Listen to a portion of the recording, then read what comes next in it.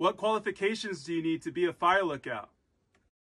A background in forestry would definitely help you get the job, but it's not necessary. I just studied engineering. What you really need is to be able to read topo maps and know how to be alone. Do you have air conditioning? No, but I've got windows on all four sides of the lookout so I can always catch a breeze.